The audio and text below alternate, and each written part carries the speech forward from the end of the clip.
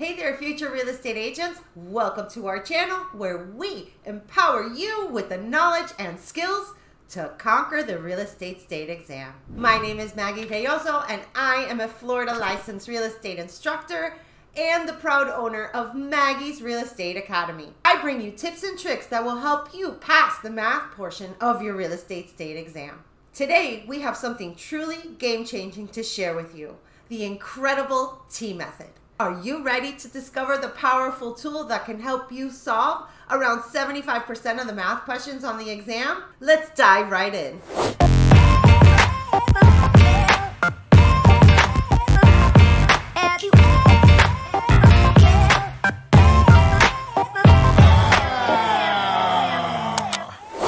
Picture this. You're sitting in the exam room feeling confident about your real estate knowledge, but then you stumble upon a math problem that sends shivers down your spine.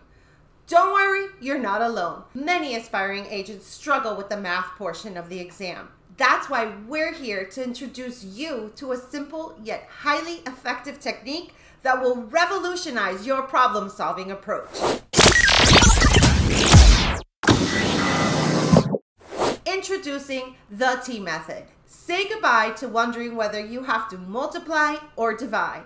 The T method can be used for a variety of percent problems like capitalization rate, commissions, property taxes, down payment, sales price, market value, net operating income, and more.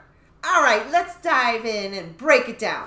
The T method is structured in a way where it is a foolproof method of solving math problems. For example, if you're given information regarding commission, loan amount, net operating income, or down payment, that will go on the top since it is a part or a portion of an entire or total amount. Now, if you're given sales price or market value or any total amount, that would go in the total column on the left side, and any percent or rate will go in the right column. So if you're given a part and a rate, you will divide and get the total amount. If you're given a part and a total, you will also divide, then multiply by 100 to get the rate or percent amount. Now, if you're given a total and a rate, you will multiply and find the portion or the part. Remember that the part and the total are in dollar amounts and the rate is always a percent. Let's see this in action. Number 1. If a property has a listing price of $550,000 and the seller agrees to pay a 4.5% commission to the listing agent, how much will the listing agent receive in commission? In this question, we see that there is a list price or sale price of $550,000. So that is the total amount and it will go in this column.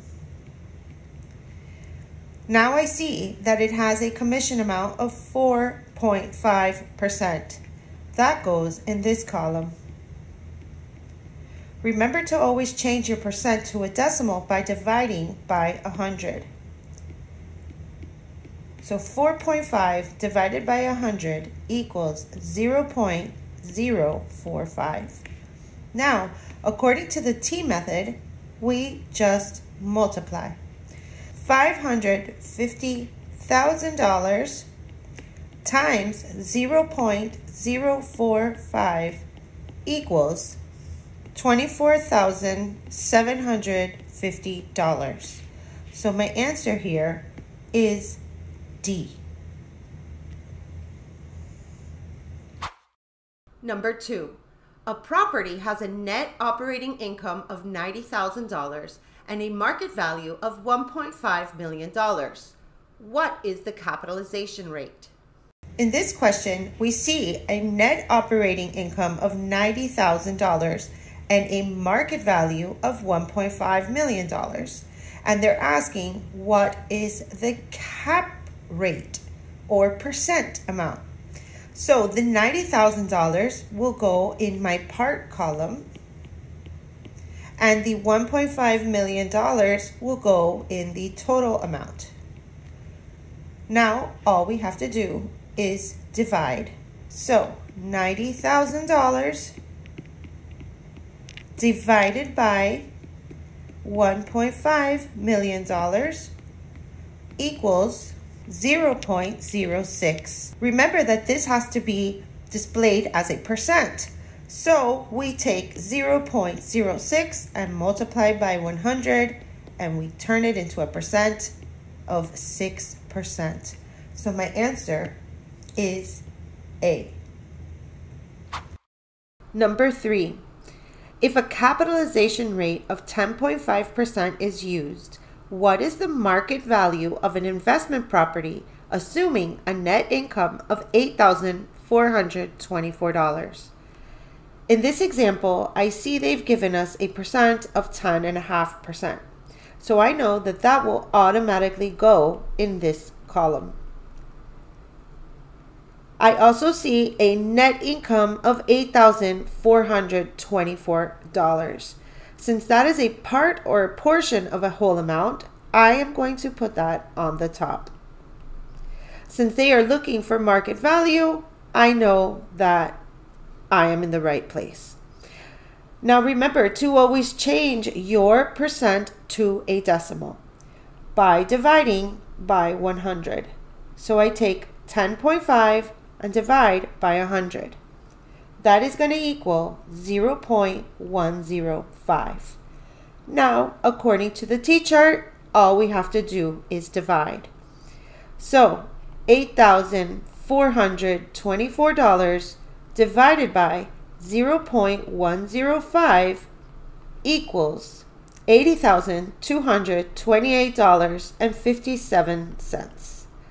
So the answer to this question is B.